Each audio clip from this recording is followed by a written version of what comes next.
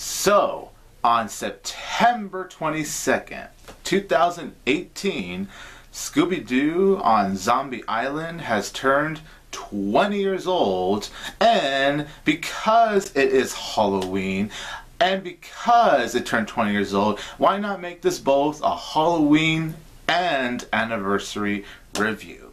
You hear the screeching of an owl, you hear the wind begin to howl.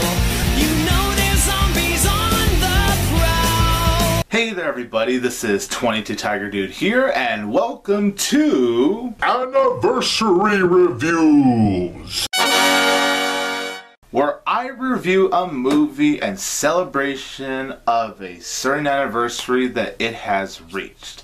And the movie I'm going to be reviewing is Scooby-Doo on Zombie Island. So Scooby-Doo on Zombie Island is by 3 directors, and I hope I pronounce these names right, but it is directed by Hiroshi Oyama, Kazumi Fukushima, and Jim Stenstrom. So Scooby-Doo on Zombie Island is about when the Mystery Incorporated gang, they've gone their separate ways because they just got bored of mystery solving. Fred and Daphne, they're running this television series. Velma is working at this mystery bookstore, and Scooby and Shaggy, you know, they're doing their own thing, to say the least. And since it is Daphne's birthday, Fred reunites the gang. And so the gang is back together, and because Daphne wants to do a story at this island that is apparently haunted, they go over there. And let's just say when they are on this island, there are more things than they expected to really discover while they're there. So, before I do review Scooby-Doo on Zombie Island, I did bring in a guest star, and that guest star is none other than Andrew Hayes. So, Andrew, you take it away, dude. What is going on, guys? Andrew Hayes here. And before I get started on my review, I gotta thank my boy, 22 Tiger Dude. Thanks, man. Definitely going to be a lot of fun reviewing this. You know, Scooby-Doo on Zombie Island is something that I watched a lot as a kid. It is, or was going to be very interesting, you know, to watch this again. Definitely a lot of fun watching this again, as I haven't seen it in years. But anyway, Scooby-Doo on Zombie Island is the first of long-running series of direct-to-video Scooby-Doo movies.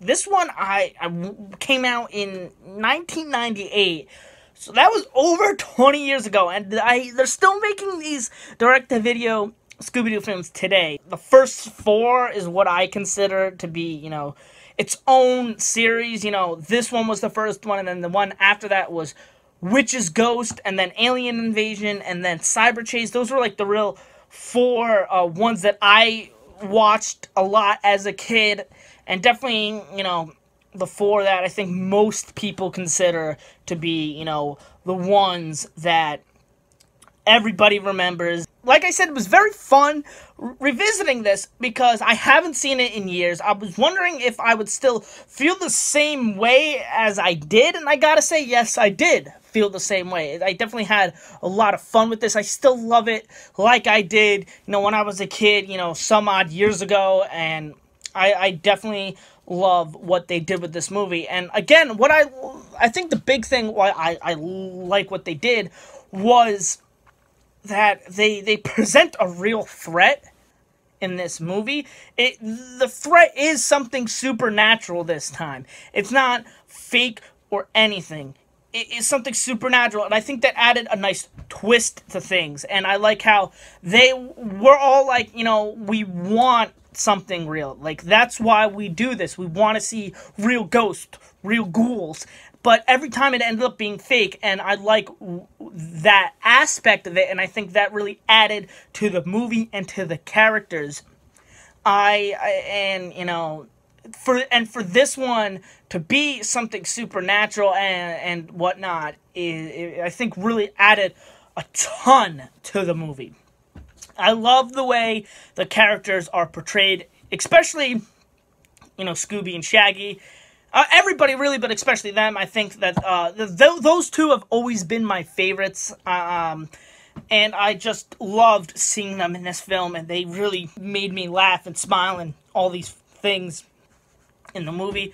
You know, they start off in the movie, they start off as they're like airports, they work for airport security, and you know, they Scooby sniffs out you know, cheese and whatnot, and they eat it all, and no, they get fired because of that, and you know, Shaggy is upset about it. He goes, "This is the best gig we ever had, free food, this, that, and the other thing," and I really, really thought that was funny. And you know, seeing them get scared by a bunch of stuff, you know, there's a montage in the beginning of the film when they first get back together and investigating. Before they go to the bayou, they investigate all this other stuff, you know, for real ghosts, but that all ends up being fake. And in each one, you know, Scooby and Shaggy are like really, really scared, but they somehow inadvertently figure out that it's fake. And I just thought that montage was fantastic. And there's a couple montages in this movie, and they're all really good, but that one in particular, really well. You know, they go to New Orleans and meet various different characters: Lena, Simone, Jock, Bo, Snakebite, Scrubs, all characters, and I really enjoy them. They really add a lot to the story, and when everything comes, you know, out and everything is revealed, they really add a lot to it, and the mystery and whatnot, and you really are invested from the story, at least for me, because I really want to know what's going on, because, you know, this is the first time that something has happened that seems real, and it is real in the story, and I love this. I love this movie as a whole. It really brought back a lot of memories for me, and I'm a huge fan of the Scooby-Doo franchise. I love, you know, I think it brought justice to everybody, and I think it still holds up for a 20-year animated movie, and I absolutely love it. I would give this an A+.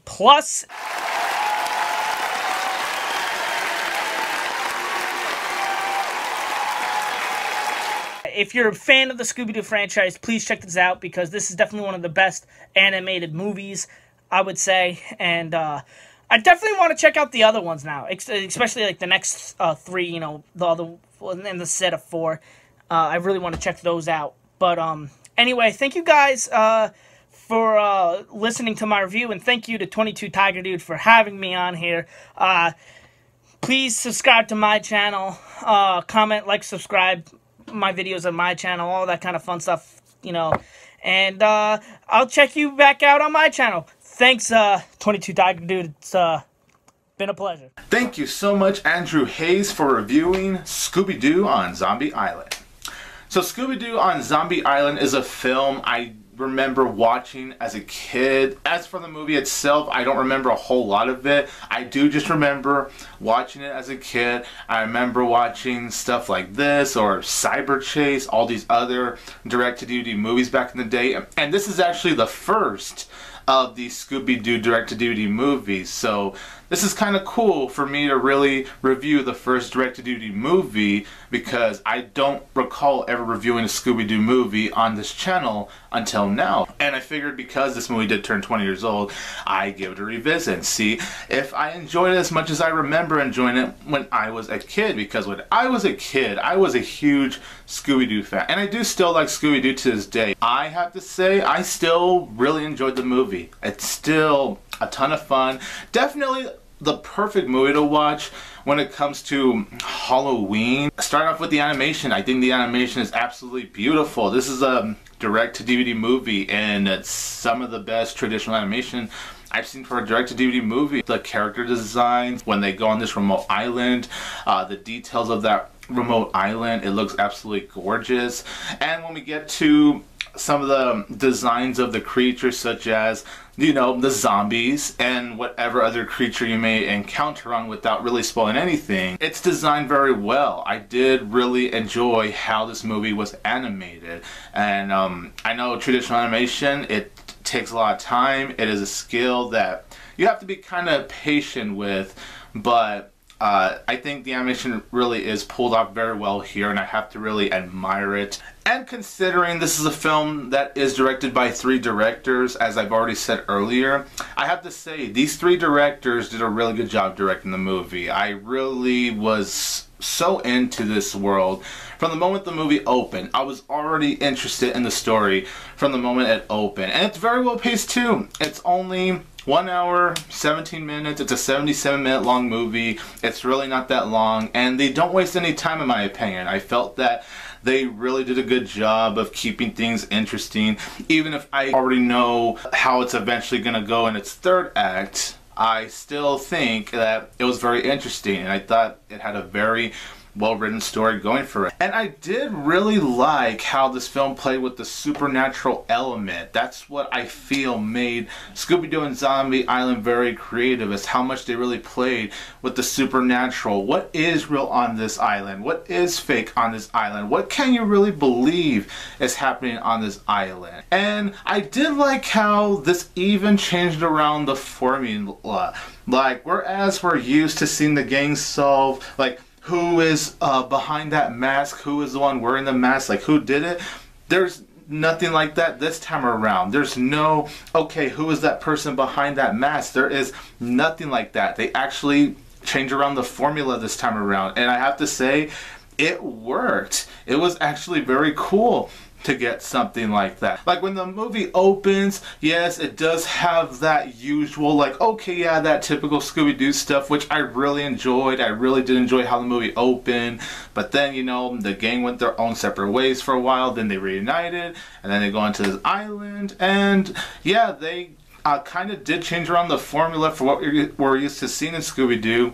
And just as I've already said, it was all very well done. It's what really added the enjoyment of this movie for me. And the voice acting is really terrific here too. I thought everyone did a very great job playing their own roles. I thought Scott Innes did a really good job as Scooby-Doo. A lot of energy. He brings a lot of personality to the character, and I have to really give him a lot of credit for that.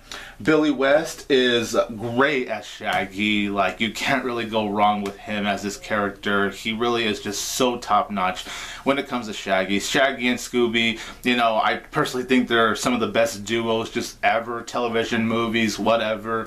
I love these two as a duo. Mary Kay Bergman did a very good job as Daphne. There was a lot of energy within her voice performance. Frank Welker is also fantastic as Fred. He really is just so good here, and Fred is a character I did very much enjoy in this movie. B.J. Ward did a very good job as Velma. Really enjoyed Velma here too. I don't want to really talk about other characters because I feel like it'll spoil something that you see in the story, but all I'll say is the other voice actors that voice these other characters, whether they're minor or kind of big, they all do a very good job. Mark Hamill, yes, Mark Hamill is in this film. I'm not gonna say who he voices, but when I found out it was him, I was actually kind of speechless because, wow. Like the fact that Mark Hamill is in the Scooby-Doo movie, I think that's so awesome, and he definitely did a very good job here. Tara Strong, who is credited as Tara Cherendoff in this movie,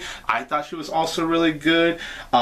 Jim Cummings is also in this movie. He does a very good job, and it is just so cool to see the Mystery Gang back together. It does a very good job of showing you what life has been like for them after they've stopped solving mysteries for a while, and to see them come back together, that was really nice. Music as usual with these Scooby-Doo movies, I also think it's really great. I thought whoever composed the music for this feature did a very well done job. The script is very well done. The gang does a very good job of interacting with each other, as well as how they interact with other characters that we run into along with the movie. And to this movie's credit, one character that I thought was going to be like, oh, it's so obvious. Like, this movie really had me thinking, oh, yeah, it's obvious that this character is bad. But then you learn later on that this certain character isn't as bad as you may think.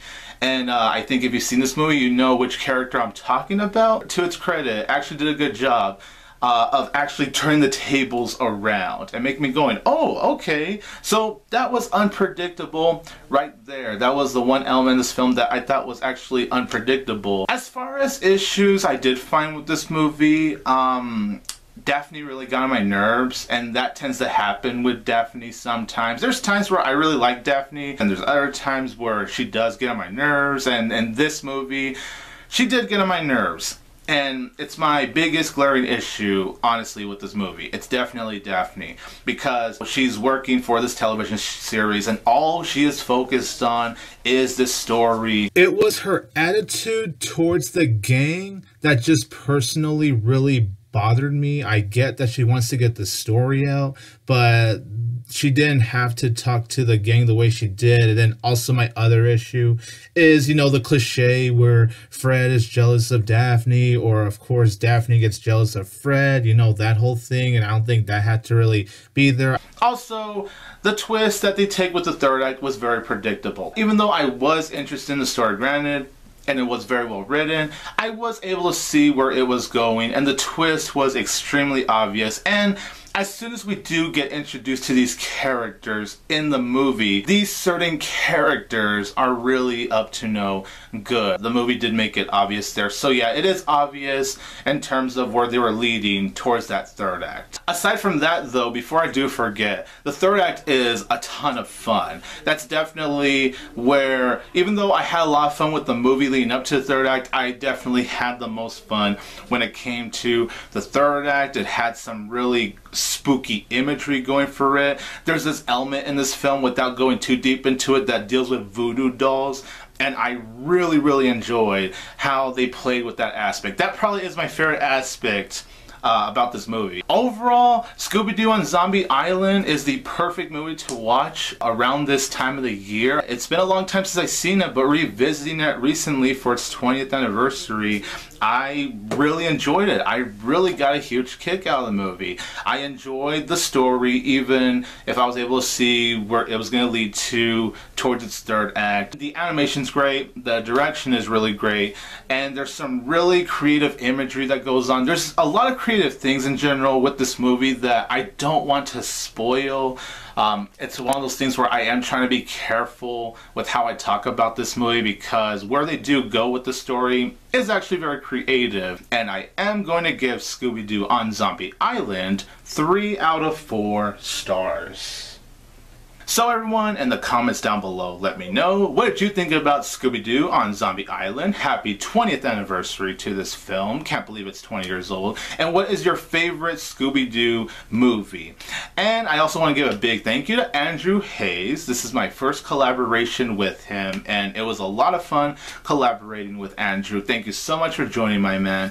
If you guys haven't checked out his channel, he has a really great channel. He does a lot of movie reviews. He does wrestling topics. He does all kinds of great stuff on his channel. If you haven't checked out his channel, I will leave a link in the description down below.